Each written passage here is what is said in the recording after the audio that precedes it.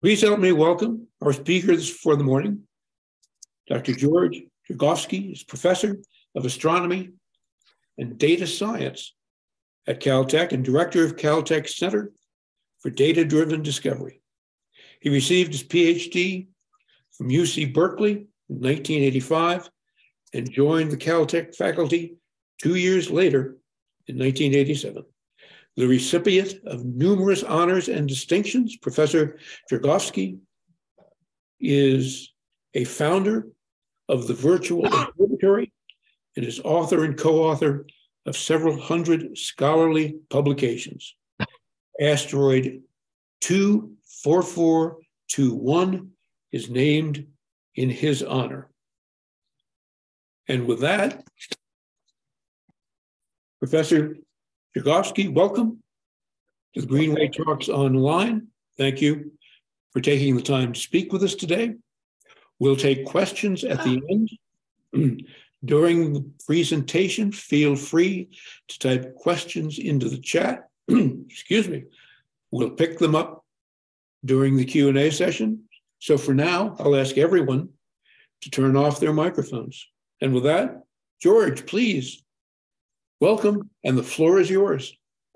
Well, thank you, Steve. Good morning, and thank you all for coming. It's always a pleasure to do something with or for Palomar Observatory.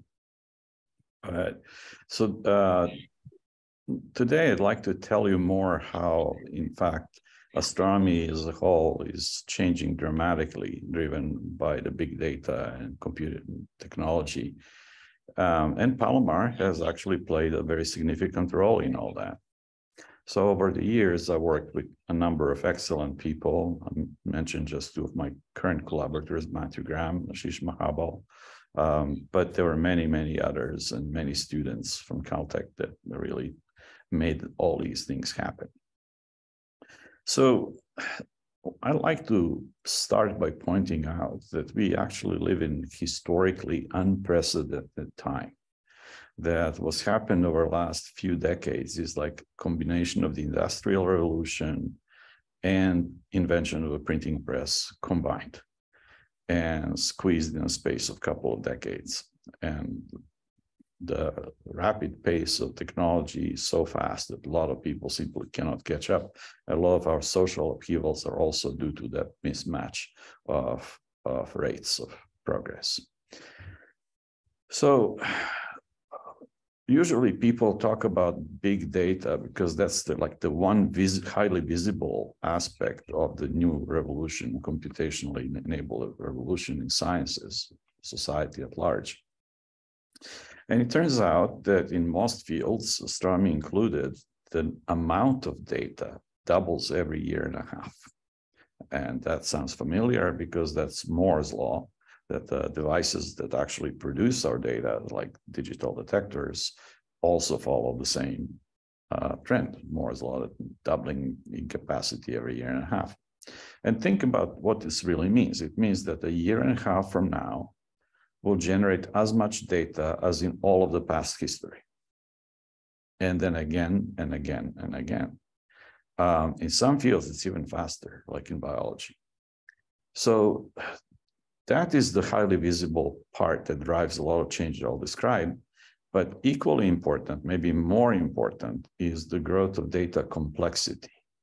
That data are no longer like single number measured for something. They're usually tens, hundreds, thousands of numbers, and not just numbers.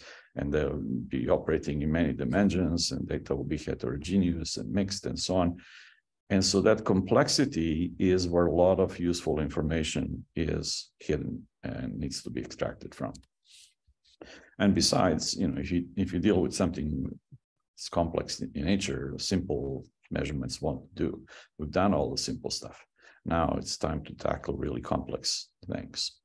So this has changed a number of important givens. Like we moved from data poverty to exponential overabundance of data. It used to be in science that data were the currency of the realm. If you have the data, you can do science. And now there is just so much data out there that having data or even just access to data is not terribly valuable or expensive, I should say. What's really valuable is knowing how to extract actionable knowledge from this data. We also moved from data sets that are kind of taken once and never changed into evolving data sets that always get recalibrated, added, changed in some way. And data streams, the data just keep coming at you, and synoptic sky surveys like currently ZTF are a good example of that. But actually, for a lot of data analysis, algorithmically, it's better if you can only go through data once because data are so large. So even stationary data sets become data stream, in fact. Well, if you really have so much data that you actually have to analyze and react to them in real time, that because something important happened and you may want to follow it up immediately, you have to move from leisurely data analysis that can be done anytime after the data are obtained into the real time, which has all the same challenges plus more. You have to do it fast. And that is what creates both good opportunities and some challenges.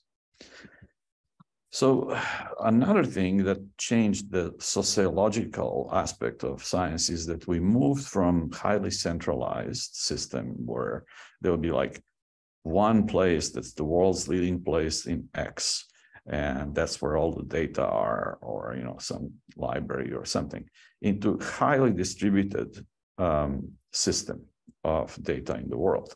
So there are many, many data contributors and providers in astronomy. Those will be observatories and sky surveys and space missions, and even supercomputers.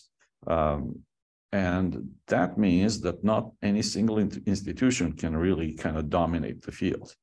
And that has a lot of interesting consequences. And it has to be done that way because that's where the data come from. So you have to have ways of combining and finding the data.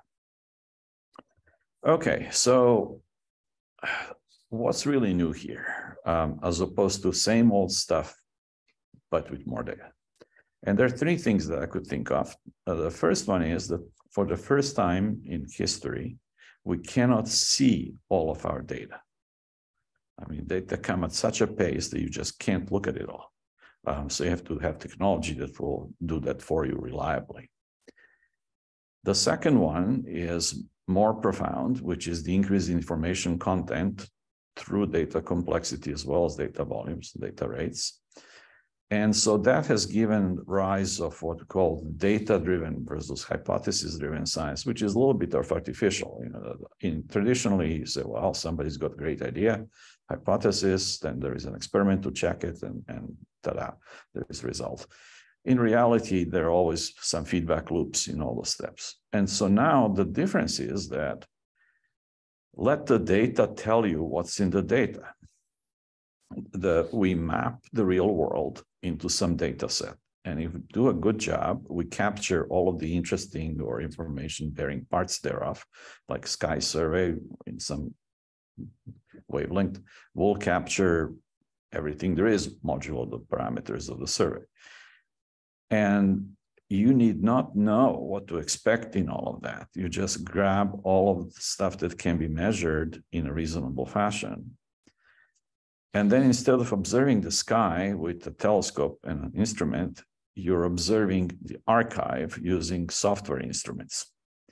And you can make discoveries in the data themselves. Now it's now possible, in fact, I've seen it done increasingly, that you can be a great observational astronomer and make observational discovery and never see telescope in your life because the data have been already taken and they're made publicly available.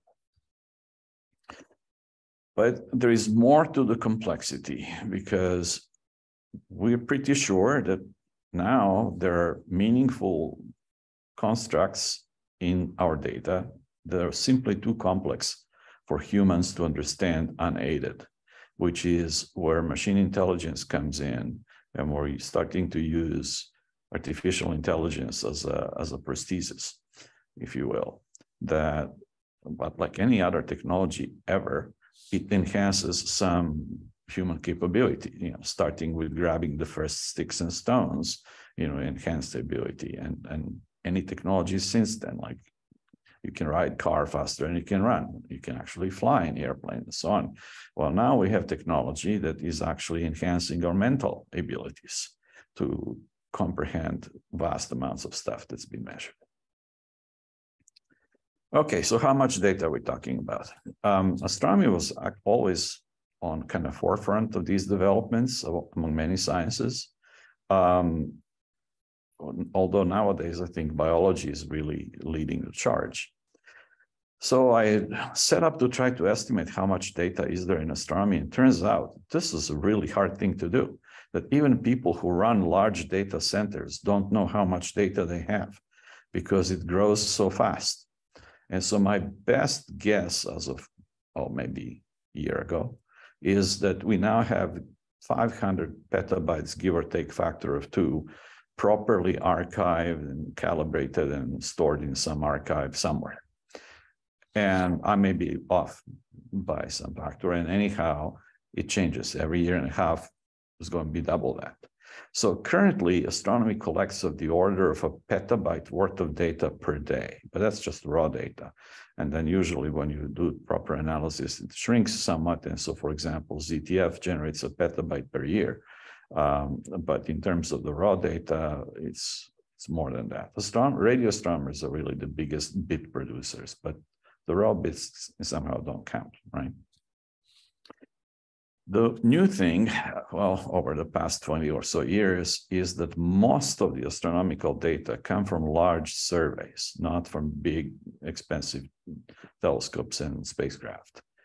And so just for a comparison, on the bottom of the slide, I've given some yardsticks that human genome is less than a gigabyte, right? And human memory, well, that is questionable. I've seen that number varies by many orders of magnitude, but geometrical mean maybe of the order of a gigabyte. In other words, your laptop can remember a lot more than you can. I totally believe that. My laptop remembers a hell of a lot more than I can. And if you just encode text as simple, ASCII characters, although nowadays that's not how it's done, a terabyte, which is kind of standard unit these days, is like 2 million books, printed books. So then the question is, how much information can you actually process per unit time? And again, that depends on what form it is, but it's roughly speaking a terabyte per year. And you cannot read 2 million books per year, but if you watch videos, you go through many, many more bits, although their valuable information content isn't quite as high as reading books. So this is why the first thing that I said, we cannot look at all of our data anymore. And so here is an example. This is an image of the sky seen by Gaia satellite, and it actually isn't an image. It is a reconstruction from a Gaia catalog that they plop down, as much signal in a pixel as there is stars in that pixel, and there are about 2 billion stars contributing to this image. And it looks just like Milky Way panoramas that you've seen before. Now, for each of those, they measure tens or hundreds of numbers, and ground-based surveys do the same thing. So we detect of the order of billions of sources on the sky, and for each of them, we measure typically hundreds of numbers, and then do it again and again and again, and moving from this panoramic cosmic photography to panoramic cosmic cinematography. That's a lot of data. You can't quite do that on your laptop. But it gets more interesting. The universe looks different in different wavelengths because different physical processes emit most of their energy in different parts of the electromagnetic spectrum. So here is a patch of the sky in galactic bulge, exact same patch of the sky in the near infrared, which is like visible light in the upper left, far infrared in the upper right. And you can see that there is symmetry where you see dust lanes, signal missing in the visible image. That's where signal comes from in far infrared. That's the dust that's been re-emitting, that energy has been absorbed. And in lower left, well, ionized gas, which again gives you a whole different picture of the universe. And on the right, X-ray sources, dead stars mostly. So if you confine yourself to any given wavelength regime, you're getting a highly biased picture of what's going on. And so you have to bring together the data from a variety of wavelengths to get really complete image. And now we also have not just panchromatic universe, but synoptic universe, that we look at this as a function of time. And that adds the complexity to the whole thing. Now, meanwhile, our theory colleagues have not been idle either. And they're doing a lot of numerical simulations of things like galaxy and structure formation. It's shown here. Each cube is a three-dimensional snapshot of one of those simulations, but things like supernova explosions or star formation, et cetera, and they do this with big computers, and they generate output that is of comparable size in terms of bits as these large sky surveys. So they're not data like measurements, but they are data except synthetic. All right, they're data that correspond in some sense to theoretical observations of some synthesized, part of the universe in the computer. And so this is an interesting methodological shift, that theory statement is no longer a formula or set of formulas. Theory statement is now a data set. And that data set needs to be matched to the real observational data sets, in order to understand what's going on. Now, the reason why they do this is not just because they're too lazy to write a lot of equations, but because it's a priori impossible to solve analytically a lot of complex phenomena. And the simplest example of this is if you take just good old Newtonian gravity, point masses, if you have two of them, that's Kepler's problem, they orbit around common center of mass. Any physics student can solve this in half a page. If you add third mass point, there is no analytical solution. And that was proven analytically by Poincaré 100+ years ago, that there is no analytical solution. So if you have a galaxy of few 100 billion mass points merging with another galaxy with few 100 billion mass points, you can see what the problem is. You cannot do this analytically a priori. You have to mimic in the computer what Mother Nature does out there. And then if you do the job right, then maybe that can lead you some insight. And it's the physics that's behind it is very simple. It's just Newtonian gravity. M1 times M2 divided by radius squared. That's all there is to it. And yet you produce these amazing structures that you could not possibly have foreseen unless you actually do the computation.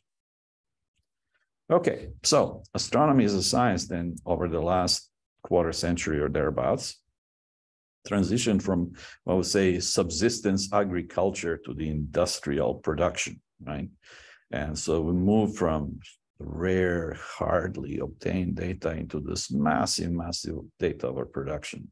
And all that is due to a single technology, which is VLSI integration, the circuit chips that are in every electronic device these days, which, by the way, were partly invented by Carver Mead at Caltech, who just won Kyoto Prize for that. So that's what drives this doubling every year and a half. And then you do something in the machine. Remember, we're using software instruments to observe data. And data hopefully capture what's really there on the sky. So that's where all the action is. So all this expensive hardware that we have, James Webb Telescope, Keck telescopes, that's just the hardware front end. The real business happens in the computers once the data are sucked into the archives and then some machine learning is unleashed on them, which is then implying it's a whole different skill set that scientists in 21st centuries have to have. And I'm first to admit that we in academia have not been doing a really good job in teaching our students these skills, largely because most professors don't know them. But students somehow on their own manage to learn them. And, that's what the new generation is.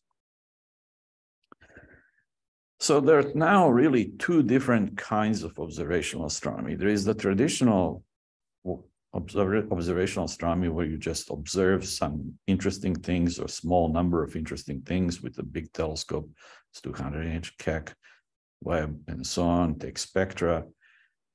And they don't produce very much data by present standards. They produce some really useful, important data, but in terms of the sheer data volume, no.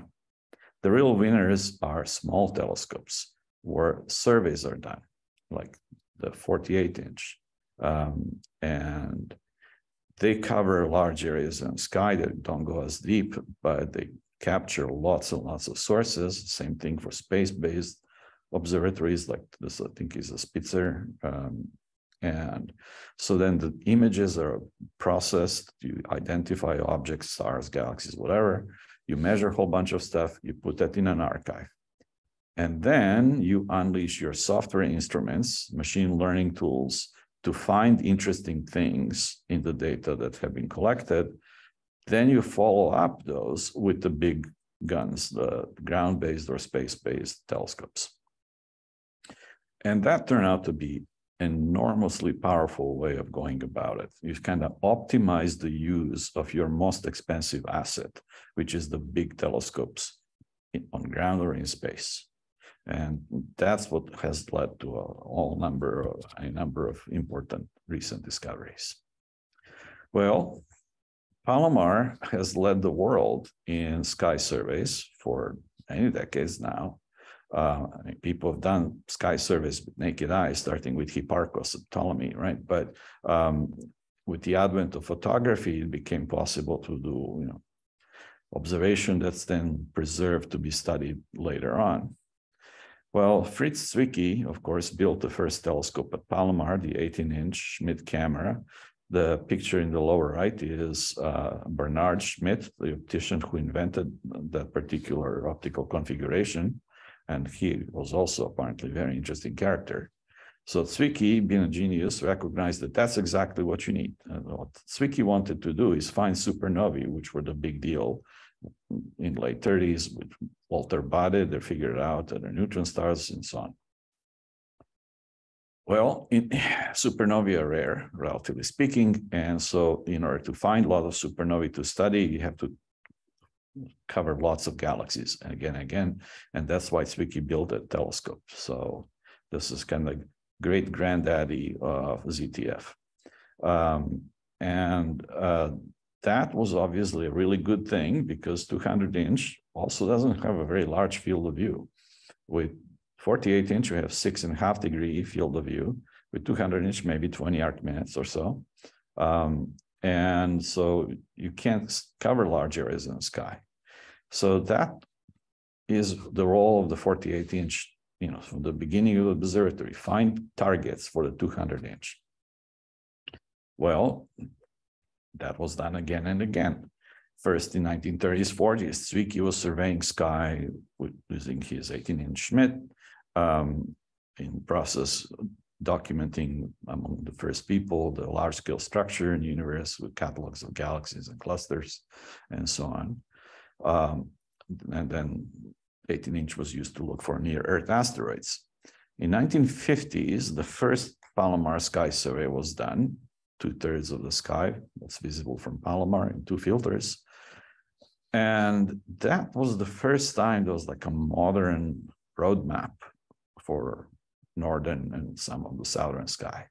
That had a huge impact all across astronomy. So you can do some science just with sky survey, but most of the time we're using it to support observations with big telescopes. And then in the decades that followed, many smaller surveys were done to look for fast-moving stars and quasars and whatnot, including the Palomar Quick V survey, which was used by Space Telescope Science Institute to do the first guide star catalog for Hubble. And then from late 80s through mid 90s, we had the second Palomar sky survey, which was this sort of like new improved version of the old one. And it was the last large photographic sky survey ever, right? So those plates were then digitized by several groups, including Space Telescope Institute again, and we shared those scans with them. And so they made a new guide star catalog for Hubble, which is still used, and we did all manner of other stuff. And so that was our first foray into digital sky survey, digitizing the old photographic plates. When I first arrived to Caltech, they were just starting FOSS2, and I thought, God, this is the dumbest thing I ever heard, because everything is digital these days. You know, you have to have data in digital form. Now, of course, you couldn't pave focal plane 48-inch with CCDs. So that's why they opted for the old-fashioned plates. That's one of the reasons. But I thought, in order to do any science with this, we have to digitize it, and we did. And then that led into fully digital surveys as the devices that take data, CCDs, became bigger and relatively cheaper. And so you can start covering a good chunk, and now essentially almost all of the focal plane of the 48-inch, not letting anything go to waste. And that's essentially how things are done these days. And there's a number of different sky surveys operating today, not just at Palomar, but other observatories as well, but all following the same kind of philosophy.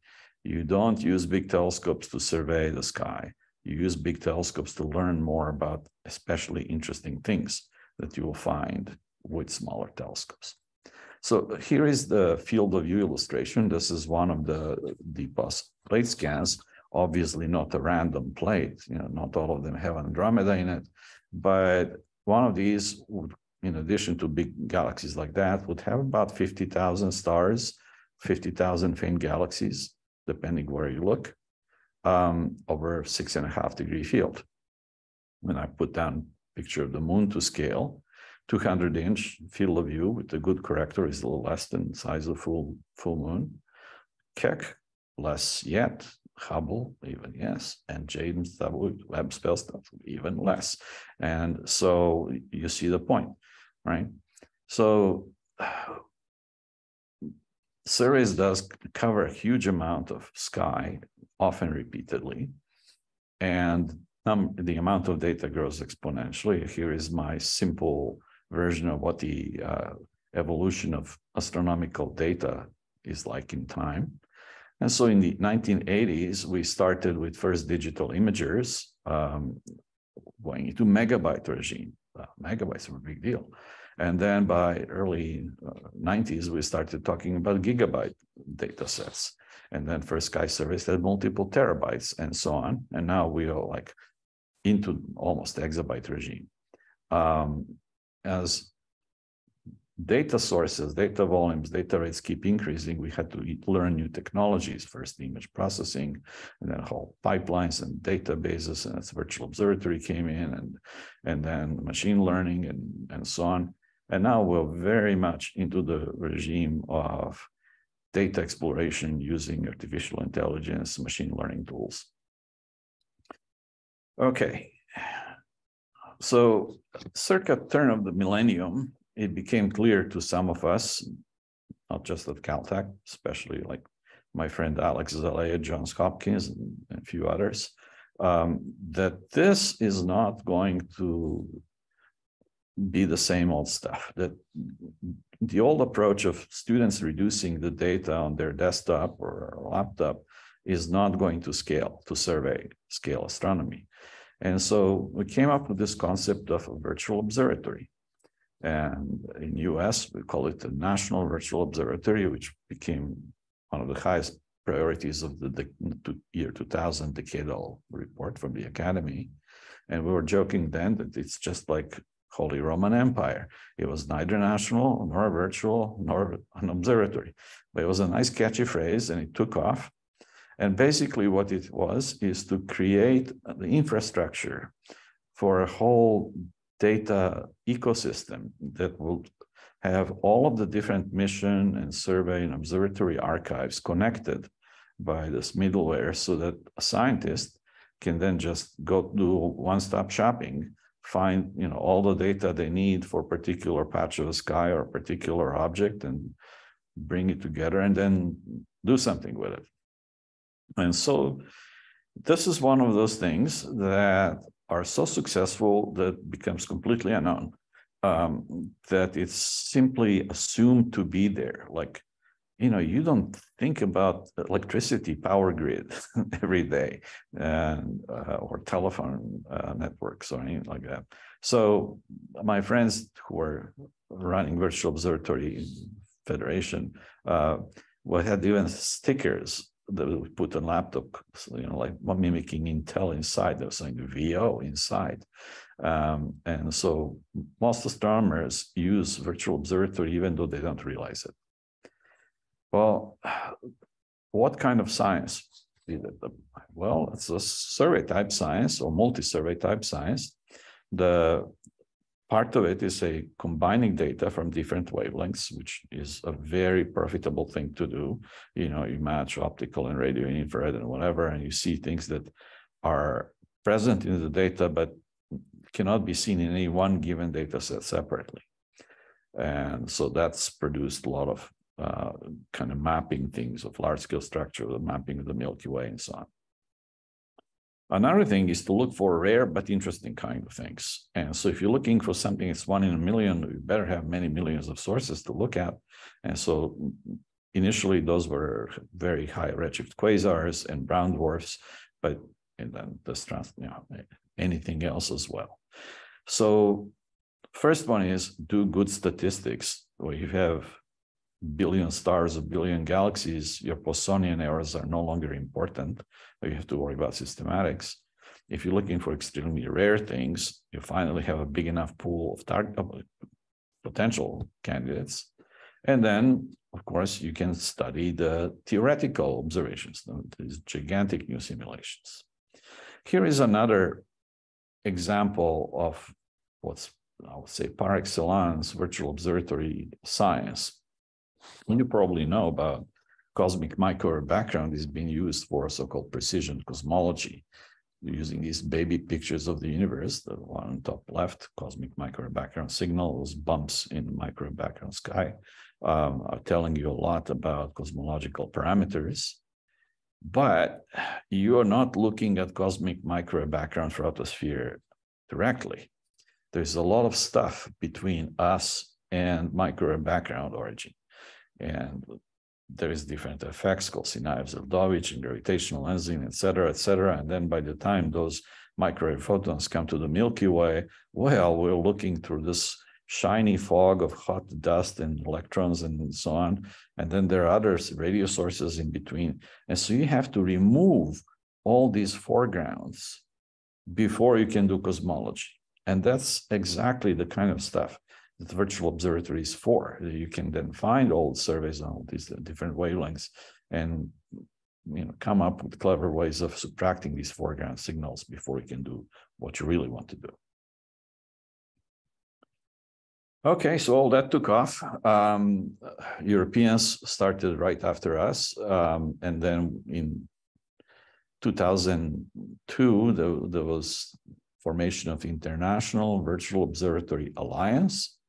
Over 20 individual members. Everybody has their national name, like German Virtual Observatory and so on, because their governments, funding agencies give them the money for it. So you have to acknowledge that, even though we understood from the get-go that the universe doesn't care about boundaries on planet Earth.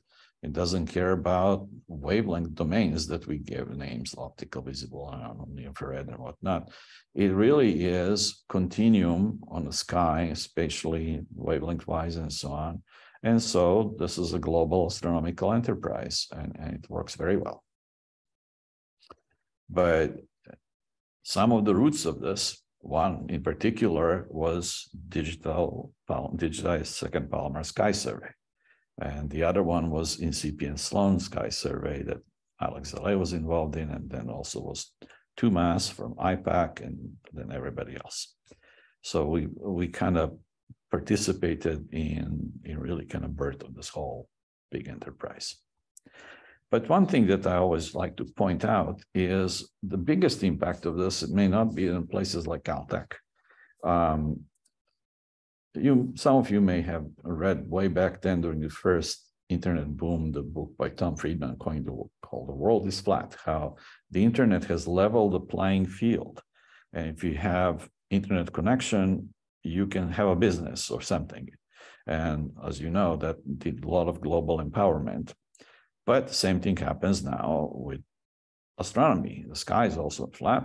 And so anybody with an internet connection anywhere in the world can have same access to interesting data as people at Caltech and Princeton and Harvard and whatnot, right? And since the human talent is distributed much more broadly geographically than money, this plays a very important role. And we've seen this happen in India from the get-go, where they have a lot of smart people and a lot of them are really good with computers. And India doesn't have telescopes to speak of. That's why they're trying to buy into telescopes elsewhere.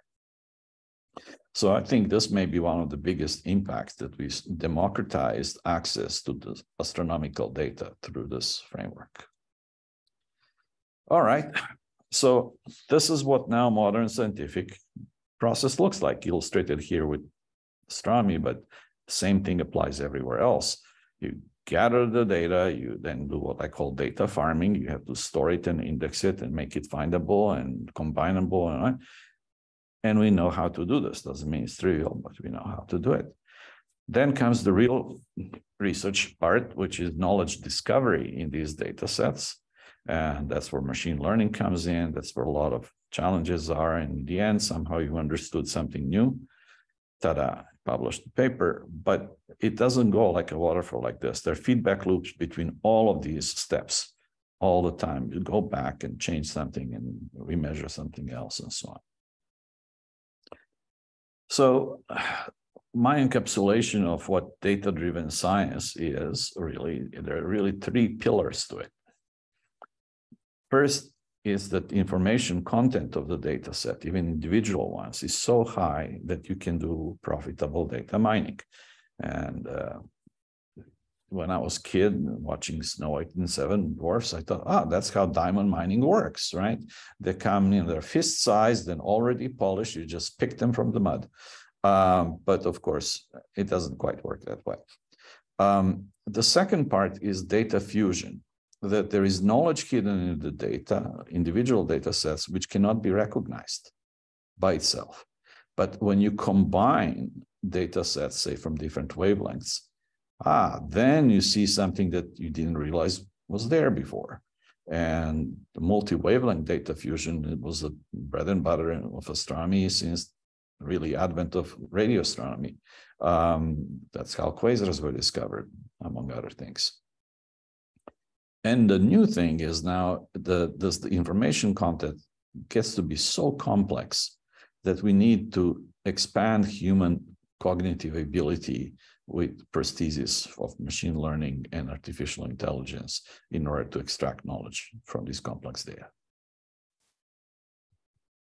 Well, this is also where astroinformatics came in. So virtual observatory framework owes a lot to Caltech because we had the foundational conference in 2000 when the whole thing was launched. And then in 2010, we had the first worldwide astroinformatics conference. And the idea here was, okay, we built data garden, but now what? Now you have to discover stuff. And this is where all this machine learning stuff comes in, which is what VIA was not doing. And you want to engage a very broad community of people. So essentially it's astronomical application, what's now called data science, used to be called e-science or cyber science. And that's where all the action is. And in fact, this is going to be a perishable term because every science, astronomy included, is going to work like that. So there'll be no need to have astroinformatics, bioinformatics. That's just how astronomy and biology will be done. And we're almost already there. So it's interesting. A lot of sciences can stay around forever. And now we have these temporary sciences that are there to introduce given technology. And then that's just the way things are done. And there's no need to call them anything else. So those are really how the 20th century astronomy, 21st century astronomy will be done. And is done. Okay, well, back to our hero, Fritz Zwicky, our saint protector, who built 18-inch. There is Zwicky posing at it, pretending to be observing. And he had a lot of brilliant ideas and also had a lot of crazy ideas. And sometimes you couldn't really tell. And so one of the ideas that he had that wasn't really appreciated early on was what he called a morphological box, which we today would call parameter space.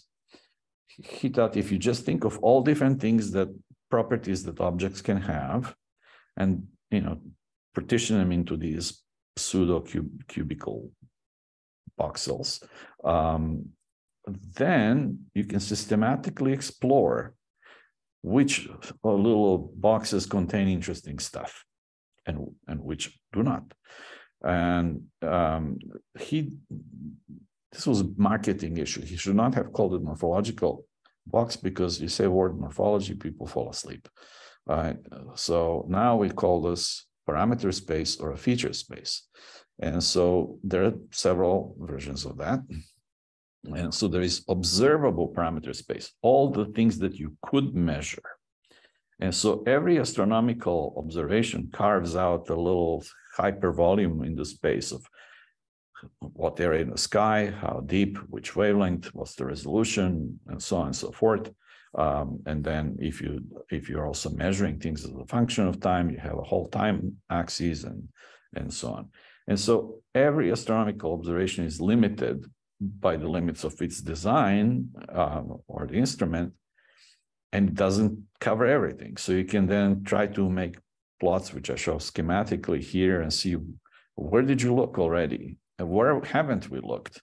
Maybe we should look there to see if some new stuff can be found. Anyway, so you take this data, you convert them into catalogs of sources, and then sometimes just that gives you new stuff. Like shown on the left is color diagram from Sloan Sky Survey for point sources. And black dots are stars.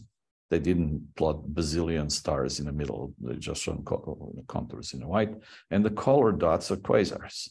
And so ever since mid-90s, this is how essentially all quasars have been found, which now are over 1 million.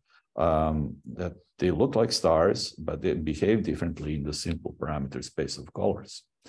Now, if you measure other things like distances and so on, and have some theoretical understanding, you can convert these observational measured properties into physical properties, masses, luminosities, power, size, etc.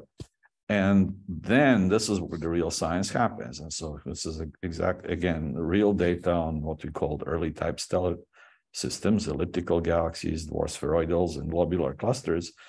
And they make distinct clouds in this parameter space of properties. So this is how you can, well, first find out how many things are in your data, but also classify them, because for some things you only need stars, or some things you only need elliptical galaxies, and so on. And you can also look for outliers. What are the points that are kind of away from any one of the clouds, and maybe something new and exciting that we didn't know about before. So essentially, exploration of these parameter spaces, which is how physicists would call them, or feature spaces as computer scientists call them, and they're not phase spaces as some people mistakenly call them. Phase space is something entirely different,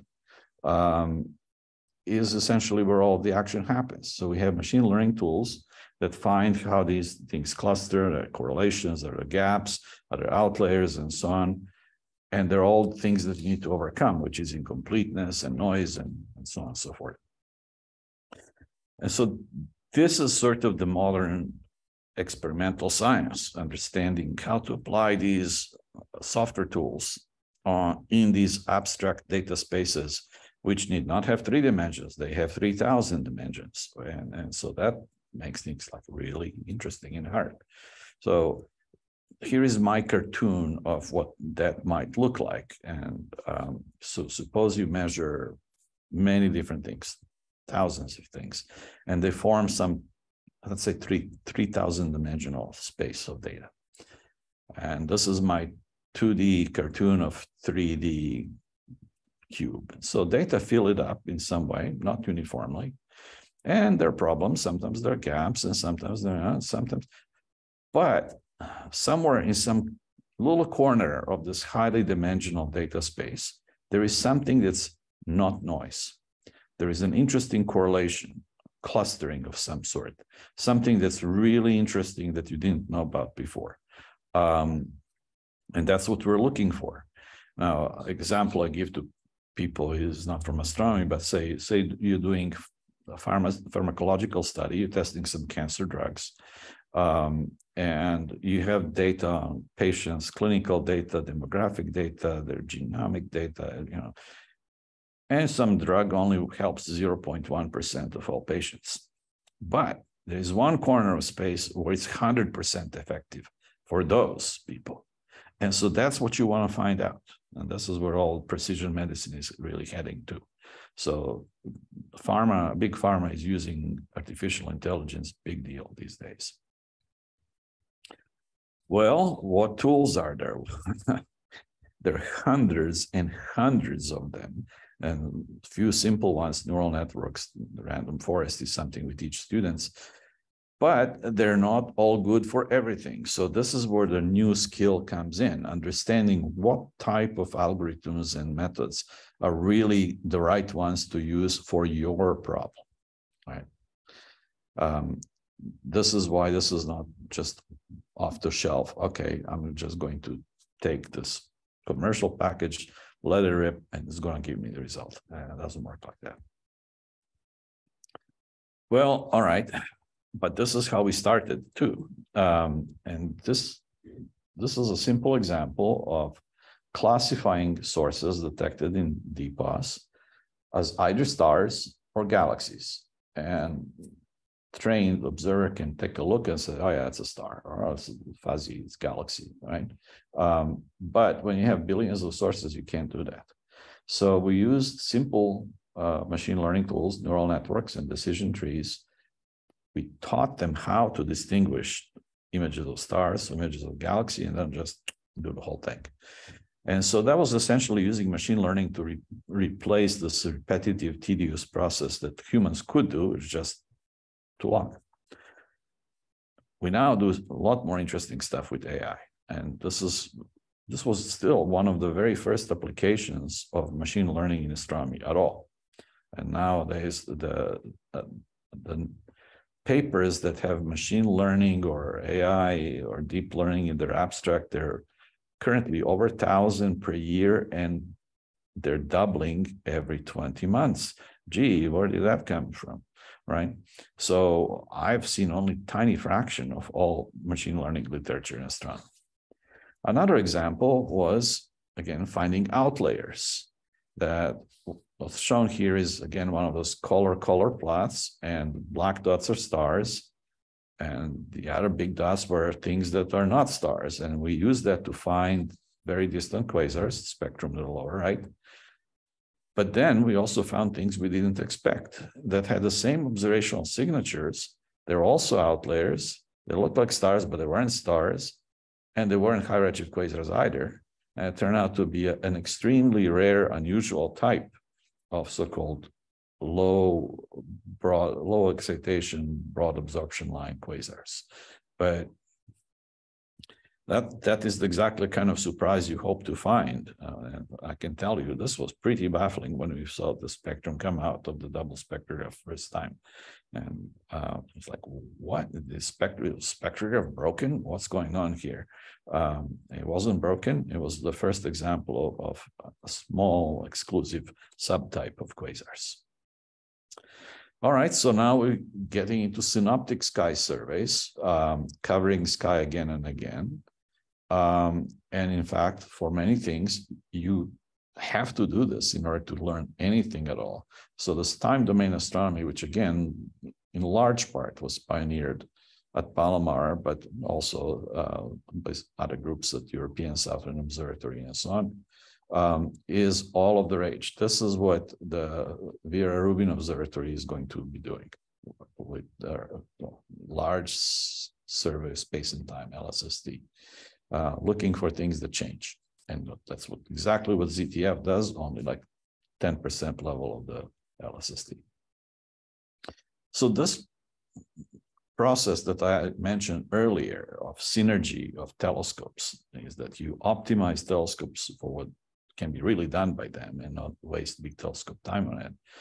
Still works. We started it with DPOS and went through all versions of Palomar Transient Factory, now ZTF, that you use survey telescope, process the data, find things that could be interesting, and then you kind of sift through them using 60-inch telescope or calibrate the data. Then you do more serious selection of candidates to find potentially interesting stuff. And then you have to take spectra, because that's usually where the science is. And 200-inch, sometimes Keck directly, sometimes first 200-inch, oh, this is really interesting, let's go to Keck. And so we are optimizing use of each one of these observational assets. And of course, you can use space facilities and radio telescopes and whatever, right?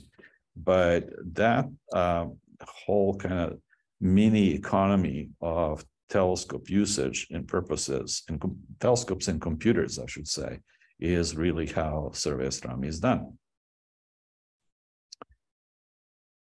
And so first CCD camera on the 48-inch was not this. It was a so-called 3-shooter from JPL, 3 individual CCDs, which they used to look for Earth-crossing asteroids, the NEAT project. But then it was replaced by this camera built by Yale Experimental Physics Group, Charlie Bolte and collaborators. And with it, we did the first fully digital sky survey at Palomar, the Palomar Quest survey, from about 2004 to about 2008 or so, when it was replaced by the first Palomar Transient Factory camera. Well, my old friend Charlie was very proud that he got CCDs really cheap. Unfortunately, you get what you pay for. And so we spent huge amount of effort cleaning the data in the software because the hardware really wasn't up to the snuff. Nevertheless, this camera was also used by Mike Brown to discover Sedna, first dwarf planet, and led to the demise of Pluto and so on. And it's been then taken to European Fort Schmidt telescope at ESO, where they use it to find supernovae. One thing that we did with it, which I'm really proud of, is so-called big picture Griffith Observatory. I don't know if you've seen it, and if you haven't, you really should, which is the largest astronomical image in the world still. And it's a little strip of the sky going through the core of the Virgo cluster. And it's like 2 degrees by, forget, 15 degrees. So anyhow, it's 152 feet long by 20 feet high. And it consists of digital images that are printed, so to speak, on porcelain covering steel plates. And they've done this deliberately in order for it to be durable. In fact, this thing will be there for centuries, long after we're all gone. And they made it so that people can come directly to it and touch it, and children can look at it. And so then at night, somebody comes with Windex and cleans it all up. So far, this was seen by about 10 million visitors of Griffith Observatory. And that's quite a nice piece of public outreach. Well, here is the replacement for Palomar Quest camera. This one was professionally built by people who knew what they were doing. And it was a Canada, France, Hawaii telescope, and Sri managed to persuade somebody giving money to buy it outright from CFHT. And that's what formed Palomar Transient Factory instrument, which was superior to the old Quest camera. And then leading eventually to ZTF, now the really good camera that covers almost the entire focal plane, and high quality images, go a little deeper than the old photographic surveys, but cover huge areas of the sky every night. And in trying to be kind of prototype for LSST, they create alerts of anything that changed. It was different tonight than it was previously. which is how you look for transient events that some of them are potentially interesting. Now, LSST built in a strategy that they'll measure all kinds of stuff, and anything that changed it significantly, whether it's brightness or motion because it's an asteroid or something, will be called a transient. And they will send alert for every one of those, and they anticipate to send 10 million of them every night. And of those 10 million, about 10 million are of no interest whatsoever. They're just astronomical spam. But somewhere, it'd be like 10 or 100 that are potentially interesting. And so ZTF is now producing millions of these alerts every night. But again, maybe 10 of those are really worth following up, taking a spectrum, and so on.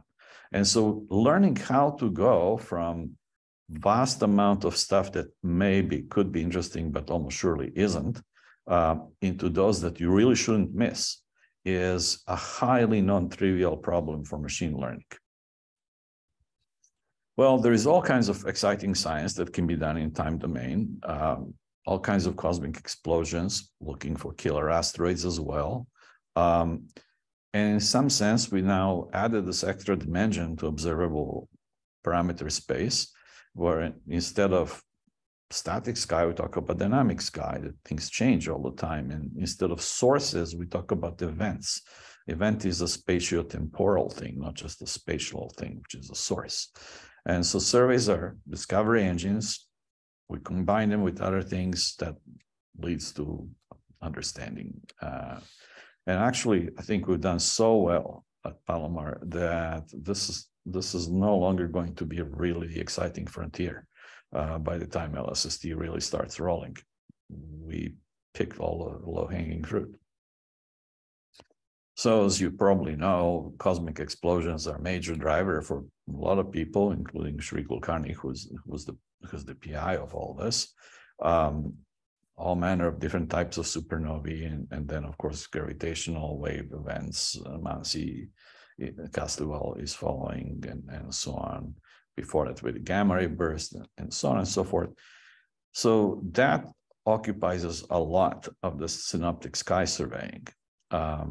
And I'm not going to talk about this because I'm sure you have heard about it already from somebody else, or will, definitely will. So there is an interesting challenge here. So you take these pictures, you compare them to baseline, and there is a star that's brighter tonight than it used to be. And that's all you know about it. And it can be vastly different physical phenomena behind it, some of which are more interesting than others. So how do you choose which ones out of a million or so are you going to follow up? Because most of them are really just some variable star of no interest whatsoever. Well, so we have to do classification of these transient events, and we have to do it in real time because they're perishable. Tomorrow, the thing may fade out. And so you operate on very sparse data set with very heterogeneous background collection of data, and you have to make this decision of whether or not to turn a big telescope at it. We've been at this for almost 20 years now, and it's still not fully solved problem. We made progress, all right. I mean, things happen, but it's a really difficult issue. One of the difficulties, and if I can just illustrate how machine learning is used in this, is so we measure brightness as a function of time of some source. And this is some variable star. Each dot is a measurement. This is over several years. I forget exactly. And you can see that there are gaps because you don't do the same field all year long, and sometimes it's cloudy and so on. And so it's a very sparse, inhomogeneous data set. And some other star will be a whole different time series with the different gaps and so on. So how do you process data that are inherently highly heterogeneous? Well, here's the trick. We replace the data with parameters that measure the whole time series. So we have about 70 different computational parameters, statistical parameters that describe these time series. And now for every one of them, we have same set of 70 numbers. Now those form what we call feature space, that now we can use machine learning to separate different kinds of things, because different kinds of things will cluster in different way, depending on what you're looking at, quasars versus cataclysmic variables versus erupting stars and so on. But it turns out you can't really run machine learning on 70 different parameters for large amounts of data. Scalability is not there. So you have to select which axes of the 70-dimensional space are really the right axis to look at. And so thankfully, there are tools to do this. They're called feature selection techniques. And what's shown here on the top right are two of those time series for two different variable stars. One of them is pulsating variable, Larry. The other one is an eclipsing binary that one star calls the other. And both are periodic, but very different physics behind it. And so we run this feature selection machinery, and it rank orders for us which of the 70 different parameters will be most powerful in separating them.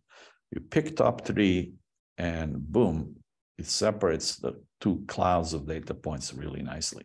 Now, you'd be hard-pressed to tell what the heck is any one of those, never mind the two different kinds of things. But you do this type of machine learning magic, and here we go. So this is the kind of stuff that we now do all the time.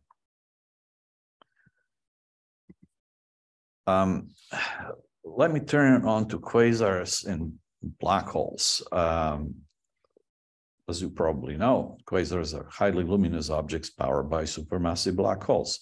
The top image is famous image of M87 from Earth Event Horizon Telescope. Then underneath is a cartoon of stuff swirling, falling into a black hole. And it doesn't do this uniformly, so the brightness vary, and there is a light curve at the bottom. For some quasar, it just goes up and down. Well, this time variability actually reflects the physics of what goes in. And so we've been studying that and also using it to find quasars and separate them from regular stars. I'm running out of time, so I'll cover this very quickly. First of all, we found a way that we combined measurements of these time series with data from WISE satellite to separate stars from quasars, and we found an optimal way to find quasars. Initially, it was like 100% reliable. Now it's more like 90-some%. But previously, it was like 60% reliability methods. So now we're kind of working towards a catalog of about 4 million quasars over the sky, using also Gaia data. And that's going to be all of them down to the limit of these surveys. And so that's a whole different ball game from what people used to do. The first quasar survey was done at Palomar with Martin Schmidt and Richard Green, who was his first grad student, and there are like 100-some objects in it. Well, now we're talking about millions. And so that's what big data science is like. Okay, but here is the really interesting one that I love. And this is an example of time domain astronomy that's not about explosions, something that just happened tonight, but rather you look at long-term behavior of objects in your archive. And we have unprecedented data on that with hundreds or thousands of data points spanned up to 20 years between different surveys, and nothing like that ever existed before. So we found all manner of interesting things about quasars, but there is the one that I really like. Now, something that we now know is that the way galaxies evolve in the universe is they often collide, and when they collide, they eventually merge. And we also now know that every big galaxy has a big black hole in the middle, like Milky Way has a 4 million solar mass black hole, and people got Nobel Prize finding that. So what happens to those black holes when the host galaxies merge? Well, eventually, those black holes will merge too. They'll first orbit along the common center of mass, then lose energy to gravitational waves, and then and merge in a big burst of gravitational waves. It's just like LIGO events for stellar mass black holes, except 10 million times bigger. And this has to happen if we understand anything about structure formation in the universe. But these would not be resolvable by any current or imaginable imaging technology. So you have to look for something else. So if there is a system of two big black holes orbiting each other, they can modulate the emission from the accreting disk. So you have a periodic signal superposed on this kind of random stock market-like variations of brightness. So you have to separate those two. And lo and behold, we found almost 100 of those. This was the first one. And it keep doing the same kind of oscillation that we've seen originally, periods about 4 years or so. And the numbers of these objects that we find are exactly what theory predicts. And there is no guarantee. There can always be chance fluctuation, but you have to keep collecting the data. But we think at least half of them are definitely pairs of supermassive black holes orbiting each other. One more thing about machine learning. Actually, let me skip this one because I want to wrap up this. So there are two big challenges in dealing with these data. The first one, which is relatively easier to understand, is visualization. Because we have to look at what we're doing, look at our data at every step, from cleaning the data to choosing the right tools to finding and understanding results, presenting the results to our colleagues, and so on. Now, all of you are familiar with the expression garbage in, garbage out. If you have bad data, you're going to get bad results.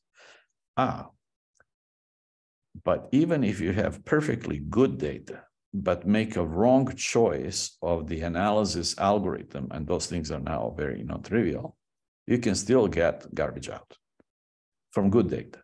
So it's really important to be able to see what you're doing and experiment and refine and so on. But the problem is we only see 3 dimensions. Well, turns out this is, again, where an emerging technology helps, not machine intelligence, but the way of human-computer interaction, which has evolved in time from, punch cards and paper tape through, desktops and laptops and mobile computing. And the next thing is the extended reality. Currently, there are these clunky headsets, but those will go away. And we'll be using 3-dimensional visual interfaces to interact with machines and do everything now we do in flat video. Well, turns out this is by far the best data visualization methodology ever. And if you encode dimensions of your data space, not just X, Y, Z, but you use colors and shapes and transparencies and so on and so forth, you can encode up to 10 dimensions of these abstract spaces in something that people can understand. The scientists can walk into their own data and look around, interact with their colleagues who may be across the world, interact with machine learning. And it was found in a variety of different fields that this 3-dimensional exploration triggers your pattern recognition much better than any traditional flat screen visualization. And it also makes you understand and remember things better. So that was another thing that was driven, starting with trying to analyze data from TIPO Sky Survey, running into an issue of high dimensionality data spaces, finding this, that extended reality technology, virtual reality, augmented reality can help. And we even have a startup company that has commercialized this tool, which originally was motivated trying to understand data from digital Palomar Observatory Sky Survey. All right, now things get to be really interesting, which is all about AI. So if you think about what's the science all about? Science is there to just summarize the overall messy phenomenology seen in the world into a small set of rules, like laws of nature, like laws of physics. And so instead of many different manifestations, you understand there is this law of physics that makes it do whatever. Well, All the simple stuff's been done. Now we see highly complex data sets that probably hide highly complex new laws of nature. A colleague of mine pointed out that all laws of physics, all fundamental formulas of physics, have at most 3 variables in them. Is that because that's the way nature is, or is it just because we couldn't think beyond 3 dimensions? Well, that's an interesting question. So we're now marching towards collaborative human-computer discovery, and this is also not a new idea. Vannevar Bush wrote a famous article called As We May Think in 1945. He predicted the rise of the World Wide Web. And this other computer scientist, cognitive scientist, J.C.R. Linklater, wrote a visionary paper in 1960 called The Man-Computer Symbiosis. They didn't have the technology back then, but they definitely had the vision. So here is my 1-slide history of artificial intelligence. It starts with Alan Turing of Turing Test, with his computing machinery intelligence paper in 1950. Then there is JCR with his paper. And by the way, he was a DARPA manager who funded development of the internet. So you have that man to thank for the existence of the internet. As I mentioned, we started using machine learning tools in the early 90s to analyze big data and astronomy. And then with internet boom, all kinds of things happen. Every time you use Google or any other search engine, you're talking to machine intelligence. You can literally talk to machine intelligence with Siri and Alexa and so on. And of course, great milestone 2012. Google recognizes pictures of cats because what else are computers for? Right. But here is the interesting one. Until 98, people saying, yeah, computers are good, but they'll never be able to beat humans in chess because that's such an intuitive, complex game. Well, Garry Kasparov found out that's not so. So since 98, computers were the world chess champions. Humans don't even play against them anymore. And people say, okay, fine, chess is complicated, but Go, the Japanese game, is much more intuitive and difficult and all that. Well, in 2016, computer beat human Go champion. And they trained the machine on the basis of previous games, like that was done in the past. And then they gave computer just the rules of the game and let it develop its own strategies. And that beat the previous computer world champion. What caught my attention about this is this statement that machine has discovered strategies to win this highly complex game, just starting from the rules of the game, no reading books or seeing previous games, that humans have not found in 2,000 years. And that is exactly what we want. We don't want machines to just mimic what we do. We want machines to supplement what we do. So the different version of this computer machinery is called AlphaFold. And almost 2 years ago, they announced the result that they solved a problem that biologists couldn't solve for decades, called protein folding problem. Because the space of possible configuration is so vast that no amount of supercomputer can help you. And yet, here AI has found a solution which is now completely changing the way molecular biology is done. And to my knowledge, this is the first time that AI has made a discovery that humans could not. And maybe just a preview of coming attractions. So essentially, what we've done is we created an alien intelligence on planet Earth, and it works differently from the way ours works. And it can hopefully help us find things in these increasingly interesting, increasingly information-rich data that we're gathering, things that we would never see on our own. So, and help us make discoveries. So genuine human-computer collaborative discovery. And that raises all manner of other interesting questions that we don't have time to go through. So let me wrap up. Basically, all sciences, like pretty much everything in the modern world, are being completely transformed by computer technology. And we're now in the era not just big data, but big data plus artificial intelligence, which is what leads us to make these new discoveries. And we're just starting. I mean, the Moore's law keeps ticking, and AI keeps getting more amazing year after year. And we'll probably be interacting with the data and machine intelligences in some form of extended reality in not too distant future. All right, so I'll stop here, and I'm happy to take any questions you may have. Wow, wow, George, thank you very much. Yeah. It was tremendous, tremendous tour through this subject. May I encourage people to turn on their microphones and ask questions. Please, anybody. Stephen John Greif, I have a question in the chat if you want to take a look. Okay, I'll stop screen sharing so I can see the chat. All right. Oh, good. First one says, I hate Zoom. Me too. Yeah. Okay, done. I'm kind of stuck with it. Let me read your question.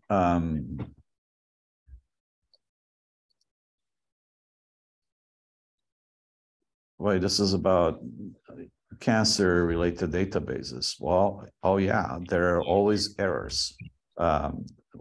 That's what people are for. Computers make no errors, but people do. That is certainly a good point.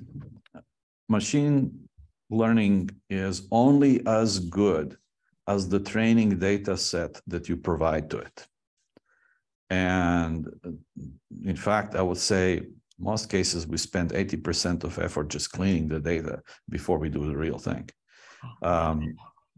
Now there is hope, which is that there are ways in which AI can help us find obvious errors in the data and just block those data or repair them in some way and so on. There is a danger there that usually there are some assumptions of what data ought to look like, kind of built-in biases, so that you may be missing a genuine, interesting outlier. And so there is no magical solution to this, but there are a lot of people who are thinking exactly about how to do this. Let's see. Yes, Xavier, I'm sorry, Sataro, you had a question. You want to turn on your microphone and jump in with it? Sure. No, I was just kind of wondering. Obviously, AI. I guess where do we draw the line in the sand for a surety of the science? Because AI is going to escape from our capabilities within our brains. So I thought of an example. So AI, and especially the surveying, can really help in seeing things that are not visible, and that are part of that. You know, for example, black matter, right? Kind of the glue that we necessarily don't have the science to measure it. And I think AI will. But how do we assure that that information is actually the accuracy of that information? Well, those are different things here. The first part is accuracy of the input data, which is what we just talked about, that if you give bad data to machine learning system, it can be misled. Machine learning systems trust you. But there is a whole another issue here, which is explainable AI, which is another very vibrant field of computer science. How do we understand why did machine learning told us something? Why did it come up with that particular solution, not something else? And so there are actually people working on trying to kind of deproject, reverse engineer, as you say, or understand why this is. And in fact, visualization ought to be a big part of that, because visualization is our bridge between data and human intuition and understanding of what's going on. So it's a very active area of work. And as usual in science, you don't trust just one finding, like, oh, that's really interesting. And then people try to replicate it in different ways, using different data, using slightly different approaches, and so on. So the same thing will happen now. It's not like someday, AI said, okay, we analyzed all of the data from cosmological surveys, and the dark matter is blah. And then, well, okay, if that's so, then there's got to be some predictions. If that's the correct interpretation, then something else ought to be observable and measurable. And so people go and check and things like that. So in some sense, it's no different from the way we do science now, that you always want to have things that are testable, make predictions that you can check, that are replicable. Biomedical sciences are notorious about this. The vast fraction of all published medical results are actually wrong because they cannot be replicated, not because people are stupid, but because it's such a complex phenomenon dealing with human body and health. So we'll just chug along. But on the other hand, time will come when we will just simply have to take AI on its word, so to speak. Now, think about this. People use technology without having a blessed clue how it works. How many people have any understanding how their computer or cell phone works, right? So they just trust it's going to happen. And sometimes that's a misplaced trust, but this is what I would say the role of the scientist will remain, to serve as this final filter of, does this make sense? Do I really understand it? Have we learned something or not? But those are really good questions. There are no good answers to it. And the thing is that this field is developing so fast that we don't have really the experience to draw upon, right? And the analogies with past scientific or technological revolutions will only go so far. So we're kind of learning as we go along. And then there is all manner of other stuff like ethics of AI use and so on. That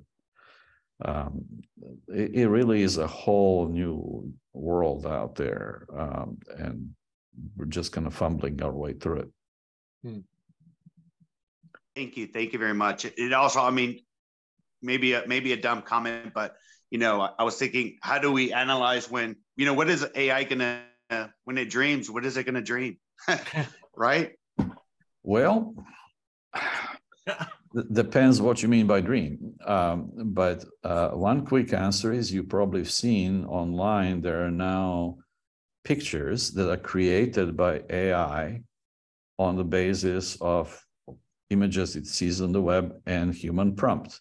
And absolutely, those yeah. are like surreal looking things.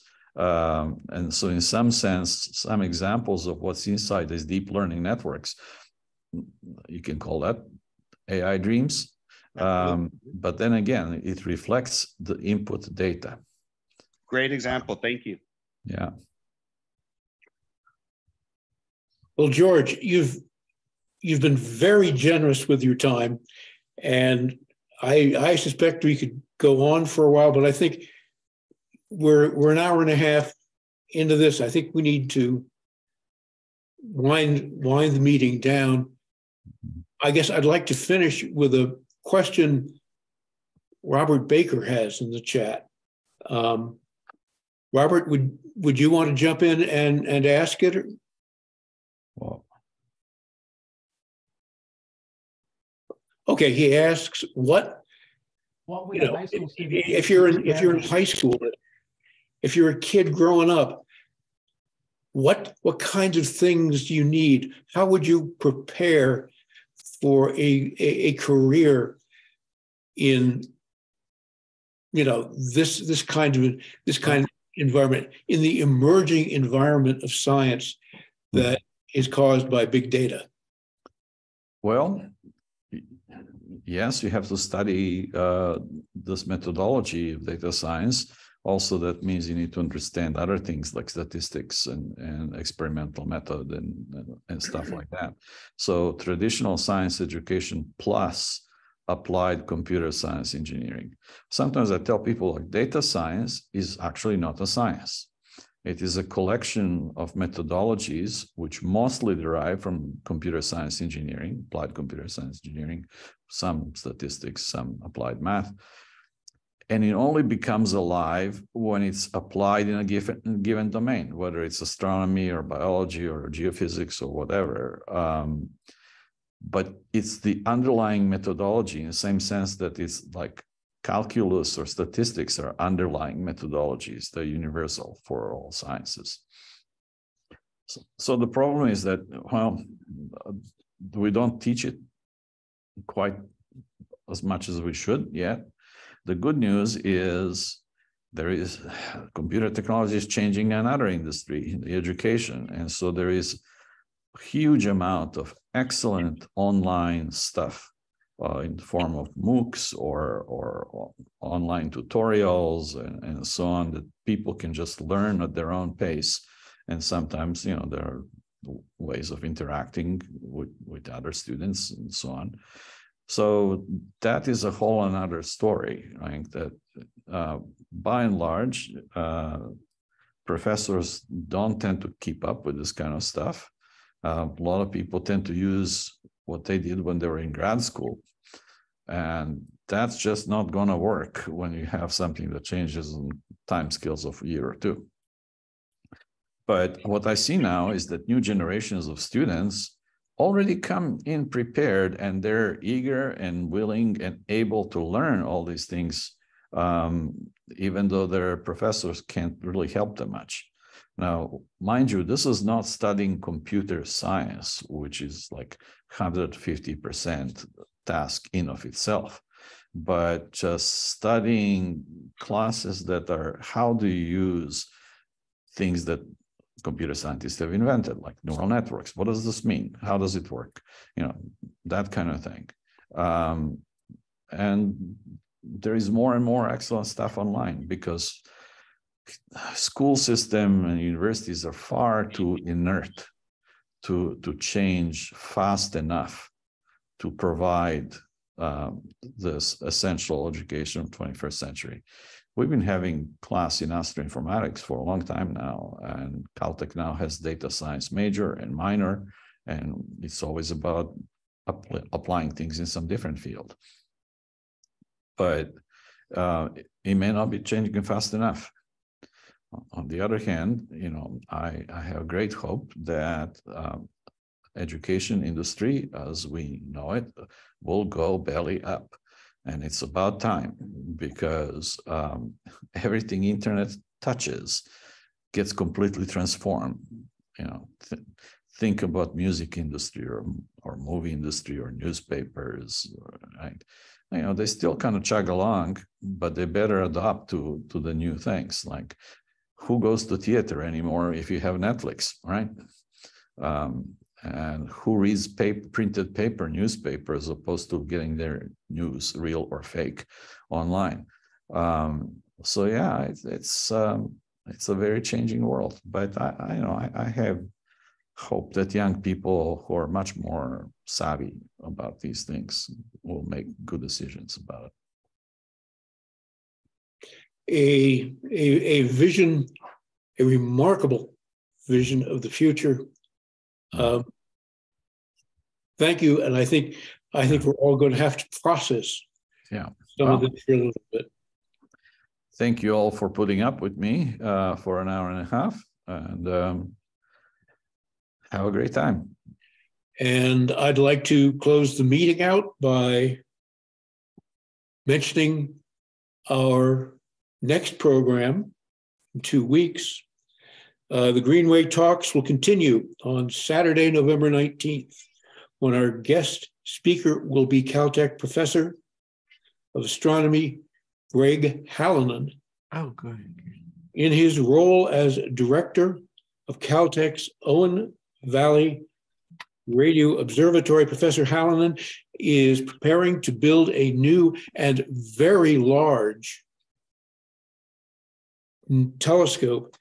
At our meeting, he will present his plans for the Deep Synoptic Array named DSA 2000. It will be a survey instrument, and in his words, the largest radio telescope ever built, spanning 285 square kilometers in Nevada. DSA 2000 will link together 2,000 5-meter dishes to create a radio counterpart to the transformative astronomical surveys of the 2020s, which we just heard a great deal about, actually. Again, thank you to Professor George Djorgovski, and my thanks to you all as well. Thank you for coming. Thank you for supporting the Greenway Talks online. Come up to the observatory now if you can. And with that, I'll close the meeting and see you on November 19th. Bye, everybody. Outstanding.